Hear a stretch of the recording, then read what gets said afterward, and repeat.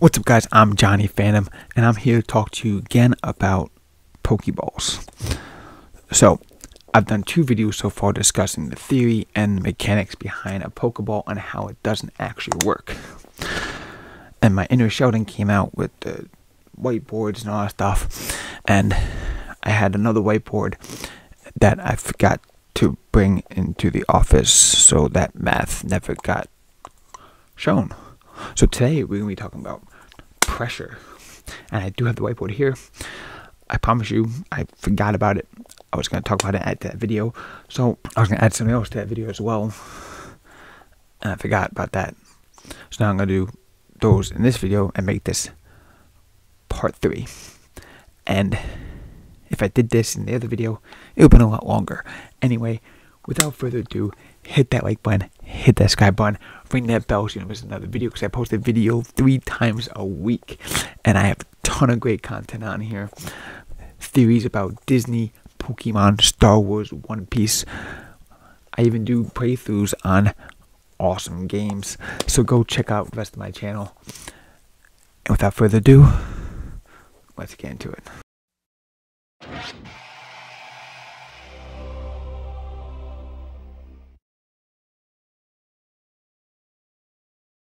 In the past, part 1 and part 2, we discussed the theory of quantum mechanics and how much energy is needed to compress a Pokemon into a small Pokeball, and you would need more power than the sun itself in order to do that.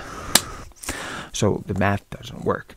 The only way that would work is if you had some kind of like arc reactor, or maybe even like a small condensed hydrogen collider, if that's even possible. Probably not, because hydrogen collider is very dangerous, and slamming molecules together and you could blow it up either way. If you want to look more at those theories and more at that math, go check out part 1 and part 2. Today we're going to be talking about pressure. So just for the heck of it, trying to figure out how much pressure is actually involved inside a Pokeball, I did a couple equations. I did the ideal gas law, which deals with pressure. So that's PV equals nRT, which basically stands for pressure times volume equals the amount of substance times the ideal gas constant times temptation. The ideal gas constant is calculated in moles. Moles is a unit of measure, remember that from chemistry, but I'm not getting into that. So the first thing we have here is PV equals nRT. So to the Earth's volume, which is 4.2 times 10 to the 24 cubic centimeters, times, so that's the volume that we're going to play with, just to see that. And then we take 8.314 moles. The average temperature of a Pokeball would be about 50 degrees Fahrenheit. Being that it's a metal sphere out in the sun, inside would be about 50 degrees on an average day, which is 283.15 Kelvin.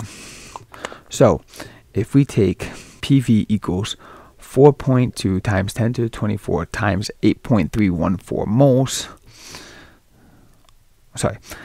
4.2 times 10 to the 24 cubic centimeters times 8.314 moles times 283.15 Kelvin, our PV equals 8.084 times 10 to the 26, the amount of energy in watts according to that pressure. So we have watts equals pressure delta T. We need to figure out how much acceleration goes from, so the delta basically stands for change. So you have pressure change, in order to figure this out, we need to figure out the actual pressure, and pressure is also going to be, so pressure equals the force of something divided by the area. So the force is going to be measured in speeds of seconds. Now we need to figure out how long it takes to get the Pokemon into this Pokeball.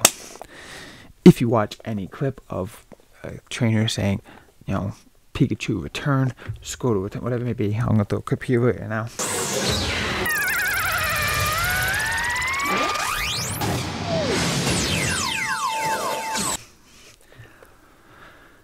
It takes about 10 seconds. Okay. So the acceleration is 10 seconds. And now we need to find area of this, which is area equals 4 times pi r squared. So we take 4 times 3.14 times 1.25 squared. So the area is 19.63. Okay. So now we take, okay, so for force, we need to also calculate the speed per ounce. So we have to times 10 seconds times 10 seconds, 211 ounces, which is the average weight of a Pikachu. Area, P equals force divided by area. So you have 10 times 211. So 10 seconds times 211 ounces divided by 19.63, which is the area that we found. So the pressure itself is 174.48. That's ounces per second. 107.48 ounces per second. So it takes 6.6888 pounds per second to compress into that Pokeball. Pretty interesting. Now we're going to find the amount of energy that pressure would take in order to suck in a Pokemon into the Pokeball. In order to find that, we calculate into joules. Now to find the joules, you take the P2 minus P1 times the volume. And P2 is the second pressure, P1 is the original pressure, so you do the difference in pressure. How did I get this math? I did this in the middle of the night, trying to figure out, okay, but according to this drawing here, I have 0.82 pounds per inches squared minus 14.7 pounds per inches squared times 8.18, which 8.18 is the volume of the Pokeball. So according to this, it would be negative 13.87 times 8.18, which would be negative 113.528 joules. So real quick, this is me from the future. I was editing this video and I realized I made a mistake. So P2, I took the Earth's atmospheric pressure at sea level and subtracted it from P1, which is the pressure that we got from our equation here. So I had to kind of redo some math here because I made a mistake. So in order to find the energy produced with this pressure, we need to find the difference in pressure from the pressure P2 to pressure P1. Now P1 is going to be the pressure inside the Pokeball, right? P1 stands for the first pressure. P2 stands for the second pressure. So basically, you're going from P1 is what pressure you started with, and P2 is what pressure you're going to. So you're subtracting what you're going to what you started with to find the difference in that pressure. This is where I made a mistake in the video, but P2 is going to be what we started with. Is actually going to be the Earth's pressure. Okay, because we're going from the Earth, you know, Pokemon being in the wild, being shrunken down into a ball. So the P2 is going to be the pressure inside the ball. P1 is going to be the pressure of the atmosphere itself. 14.7 pounds per square inch. Okay, so our P1 is 14.7 pounds per square inch. If I convert the pressure that we got before, which is the 107.48, 107.48, I did the math wrong. If you looked at the chart before, I had 0.082 pounds inches squared. Don't know where I got that, but if I convert the 107.48 ounces per inch squared into pounds per square inch, I get 6.718 pounds per square inch. And now we take out the calculator and do 6 minus 14.7, and we get negative 7.98. Times that by a volume, which again is the 8.18. Okay. However, when you do the math, I just did on a calculator. Yes, I do get the number negative 7.98. However, because you have pounds per square inch, yeah, I found a calculator that put in the things here. So initial volume is going to be, guys, we have to convert everything to cubic meters. So meters. Let's just do that. Keep everything simple. Because the Earth's atmosphere comes up as pressure pounds per square inch, but the calculator I found doesn't show that. Yeah, either way, math doesn't work. Even if I can get the calculator to work properly, you still get that difference in volume, which then would create the negative joules energy, which you can't have negative energy. The joules is measured in energy that is produced, not taken away. So therefore you can't have negative energy, but you need negative energy in order for the Pokeball to work. Back to the original video. You cannot have negative energy. You cannot have negative joules. It doesn't work.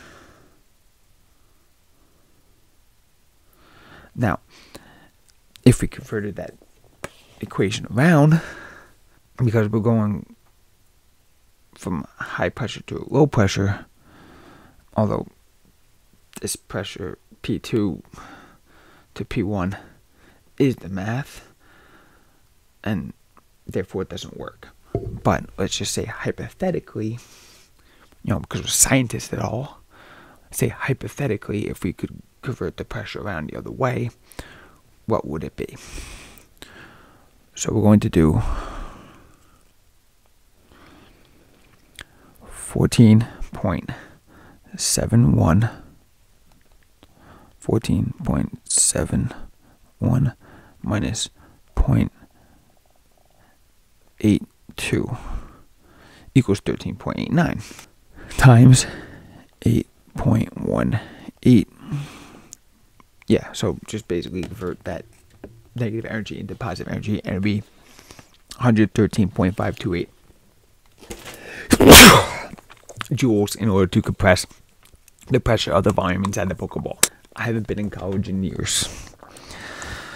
I did those equations in college. I don't know if the math is correct. So comment down below if the math is correct. Either way, it was fun to just try to figure out, how much pressure and how the Pokeball works. It was fun to, think of it that way. Comment down below and we'll discuss it more. Let's discuss how this actually works, because I'm just interested. The other question I have is, who invented the Pokeball? What mad scientist in the Pokemon world created this thing that breaks down the Pokemon into digital data, destroys the original copy, and then recreates it into a digital world, essentially, that has the same memories and everything else as the original form?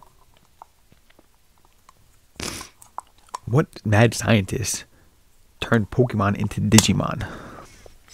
Well, Bulbapedia says. Now, Bulbapedia, if you don't know, is like the wiki of Pokemon. Now, there's a few different things here. If you look up, it says Devon Corp of Silvco created the creation of the modern Pokeball. Okay, which is this one. Professor Westwood of Celadon University developed the original Pokeball in 1925, and it is said that he used apricorns back in the day for the Pokeball to catch it. So what people do before 1925? Just not catch Pokemon, just tame them as you would, just befriend them, and it is what it is. And how did Pokemon fit inside Apricorn? Now, this is on Bulbapedia, and we do know that the Silph exists and all that stuff, but you don't hear of Professor Westwood anywhere else in the story. They don't mention it. They don't discuss this. They don't talk about this in the story. It's just, here's your Pokeball. Go catch Pokemon. They don't explain how it works or who started it. In the games, you hear about the Apricorn thing, but that's about it. They don't discuss how this actually works, or who actually started it, or what happened before. So my question to you is, how do you think the Pokeball works? Do you think it's a matter of compressing the sun into a tiny little sphere? Do you think it's some kind of digital quantum breakdown non-clone effect? Do you think it's just magic? Do you think that it's some kind of arc reactor that pulls them in there, and then there's like a little barbecue in there so Charmander can make s'mores, like in this picture? Or do you think it's really just particles of data broken down inside there? Do you think that, what do you think? And how do you think Pokeballs were created? Who do you think invented them? What do you think happened before Pokeballs were invented? Let me know your thoughts down below. And while you're down there, comment down this video. Make sure you hit the like button. Make sure you hit the subscribe button. Go check out my merch store. I got a ton of great designs, and I got more designs coming. Don't worry. Don't worry. And if you want a free shirt, go check out my Patreon page. Hit that join button on YouTube. Support me. Anything helps. So I continue making cool videos like this and discussing inner Sheldon and having whiteboards all over my office. I don't do that just because, well, that was fun. Just thinking about it on my own. It's just, and I was like, wait, math. So it was fun. So forget that. But no, definitely, I don't do it just for me. I do it for you. I want to share my fun nerdiness with everyone else in the world. So there you go. Let's talk nerd. Let's talk fandom. See you guys next time. Before you go, make sure you check out that video. And that video.